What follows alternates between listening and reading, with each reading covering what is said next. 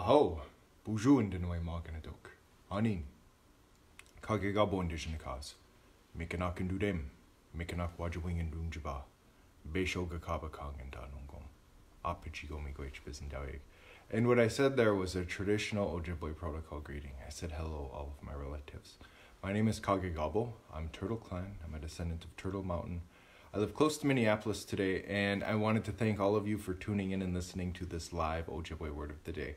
Again, this is something I look forward to doing on Thursday nights every week, and I'm always grateful if you take a few moments out of your day to learn and listen and talk about Ojibwe, Anishinaabe, Chippewa culture, our spirituality, our ethics, our philosophy, our linguistics, our history, our way of being. So I always want to take a moment just to say thank you. Miigwech Bizandawig. Thank you so much for listening.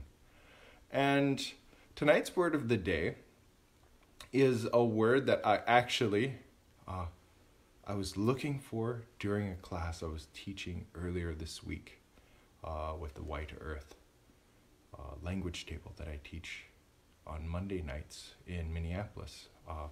It's one that I absolutely love doing, and again, if you're in the cities, you are welcome to join us. And we were talking about using the tobacco. We're talking about how we pray for all of our relatives in each of the directions, in Wabanong, Shawanong, Ningabianong, Minorashkiwetanong, in the east and in the south, and in the west and in the north. And there is a state of being when you are offering the tobacco that you can use every day, and it's something that I have been trying to use in my personal life every day. And it comes after this period of awareness, of ganawabanizo, watching oneself, of observing oneself and observing your relationship with your relatives, and maintaining this idea of peace within you. And this word that I was looking for is Bizaan. Bizaan. Now there are some dialect differences. In some cases, like something like Bizaanago may mean go ahead or go for it. The one that I'm using tonight is it's more of a description, and it shows up in other words that I wanted to talk about because I think it is so beautiful. Bizaan. And so this could be quiet, with stillness, with peace, not really like grasping for things. So it is this idea of calm, peace, tranquility, quietness that you can embrace in your everyday life. And so some of the ways I've heard this used, and this was one we used in immersion class when we were speaking to the children. These were 5 and 6 year olds who, when you are a 5 and 6 year old, it's hard to sit still. It's hard to be quiet. You've got a lot of energy. You've got a lot of life. You've got a lot of excitement. And especially when you're with your friends and you're in class. So one of the words that we had to remind our kids when we were teaching and when we were learning was Bizaanabin. Bizaanabin. And really, if we put both of these together, it has Bizaan, to be quiet, and abe, which is to sit. And it means to sit quietly. To sit quietly. Now, I think when some people translated that into English, it was more like be quiet.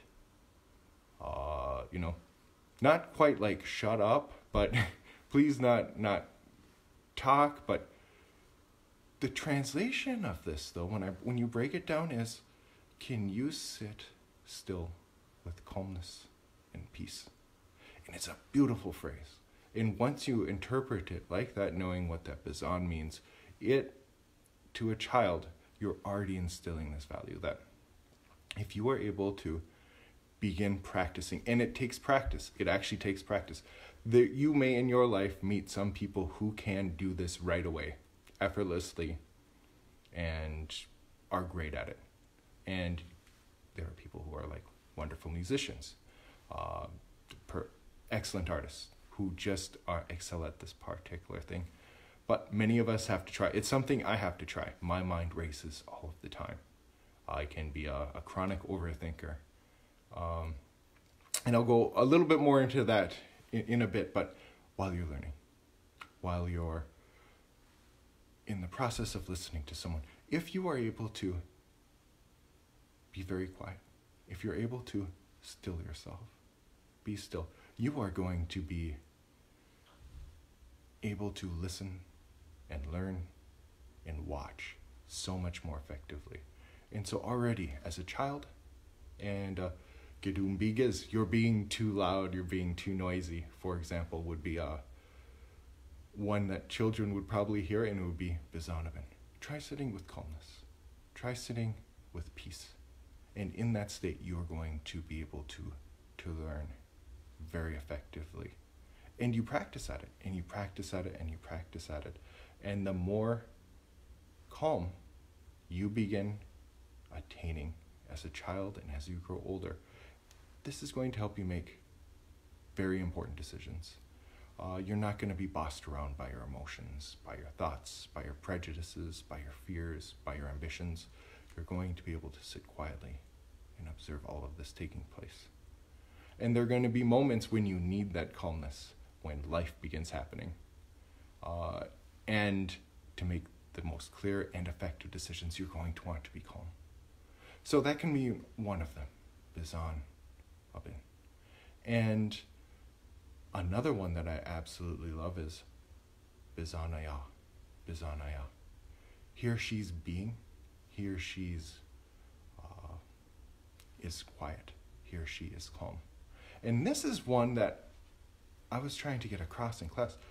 Having had a number of opportunities to study and learn with elders who were first language speakers, very knowledgeable about the culture, about ceremony, about just being an awesome Anishinaabe person, I noticed this quality in them, and there were times I was actually envious of it. At this point in their life, nothing seemed to shake them. Like, you really couldn't get a rise out of them, despite hearing, so much terrible news that we get in Indian country, in Anishinaabe King. The non-stop, not conflicts, but a very complicated relationship with our friends and neighbors and relatives, that nothing shook them. And I would see this, and often they had a smile, maybe sly and a little bit wry, but a calmness to them. And I began thinking, this is what's happening. If you practice this as a young child, learning how to sit quietly, learning how to listen, practice that art of listening, practicing that awareness. Because you're aware of how you're acting with all of your relatives, you're watching yourself. And in that relationship with all of your relatives, you're seeing how you really are. And what our ancestors have passed down to us is that when you are calm in your mind, then your entire being can become calm. And then you are in a way to relate with all of your relatives in a very peaceful, in a very quiet, in a very non-intrusive way, as a good relative. And that can be a very beautiful thing. And it's something that I think that we need to practice with each other, this idea of having our spirits, our being calm. Because it can become so easy to become frustrated, to become angry, to become anxious. And when you're at calm, when you're at peace, you're able to deal with all of those things that may be causing you anger, frustration, anxiety, sadness. You can deal with them very effectively. And when you're doing that, you're going to be a wonderful relative. You're going to be changing everyone and everything around you. And on a personal note, this is when you can be incredibly effective.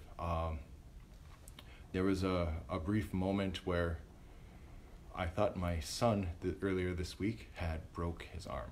And I was just like, oh my gosh, okay, let's go. Let's move from here. And as a younger man, I could see myself actually becoming very stressed, very worried, very anxious. But over the years, for about 8 years of practicing this awareness, of practicing this calmness, as I was driving back to Minneapolis from St. Cloud, to remain calm, to say, okay, well, we're going to deal with this. We're going to go to the doctor. We're going to get this sorted out. When we get home, we'll get the splint back on your arm. And along the way, here's some sweets, something to keep your mind off of it, something to remain calm. So in turn, my calmness was going over to this young boy who really was not feeling good at the time. Great news, his arm is fine. He's very healthy. He's already healed, so that was great. But at the moment, if I were to get anxious, if I were to get worried, if I were to get frustrated, who knows if I had been speeding, if I had not been paying attention to how I was driving, if any of that had spilled over onto Jack, that would have been not great. To have dealt with it with calmness, which is something that I've actually had to practice and work on, becomes it was very beneficial for both of us. So, and I felt better too. That was so much better than feeling frustrated, scared, or anxious, and all those things that can come when someone who's very dear to you, who you love so much, who you've held in your arms as a little child, may be feeling bad. So it was beneficial for both of us. And so on that note, I was thinking, well, I spoke about this at Language Table, again, which you are all invited to join us. Please feel free to join us on Monday nights. And thinking about that moment when you're working with the tobacco, when you're praying, if you can have that moment of calmness, that quiet, that tranquility, that's what you're sending out to all of your relatives then. And then how this happens, not just in ceremony, not just in prayer, but in everyday life, in the ceremony of everyday life, how we can become very beautiful and wonderful relatives to one another. So that's all I'm going to say this evening. Thank you again so much for listening. And again, if you know someone who is interested in our language, our culture, our history, our spirituality, our linguistics, our ethics, please feel free to like and share this video.